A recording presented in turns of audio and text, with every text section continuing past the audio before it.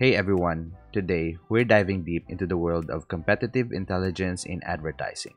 We're talking about Anstrex. It's been hyped as the ultimate ad spy tool, but is it all sunshine and rainbows? Stay tuned because we're about to expose both the good and the bad about Anstrex, so you can decide if it's worth your hard-earned cash. Let's start with the big draw. Spying on your competitors' ads. Anstrex gives you access to a massive database of push, native, pop, TikTok, and even dropshipping ads across 92 countries. Think of it as an X-ray ad for ad campaigns revealing winning headlines, visuals, and landing pages. Anstrex isn't just a data dump. It lets you filter by network, category, duration, and even ad performance. Want to see only the longest running, highest converting ads in your niche? Done. This is a hidden gem. Landing Page Inspector. Anstrex analyzes competitors' landing pages, giving you insights into their conversion funnels, CTAs, and overall design. It's like peeking behind the curtain and seeing what makes them tick. Now let's head on to the not-so-good stuff. Okay, Anstrex ain't cheap.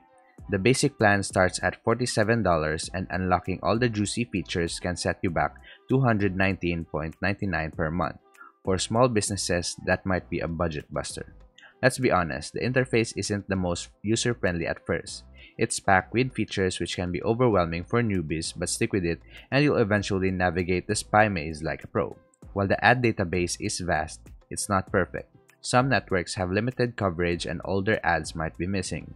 Also, remember, quality always trumps quantity. Just because an ad is running long doesn't mean it's a guaranteed winner. So, is Anstrex worth it? My answer is, it depends. For serious affiliate marketers and agencies, the competitive edge it provides can be invaluable.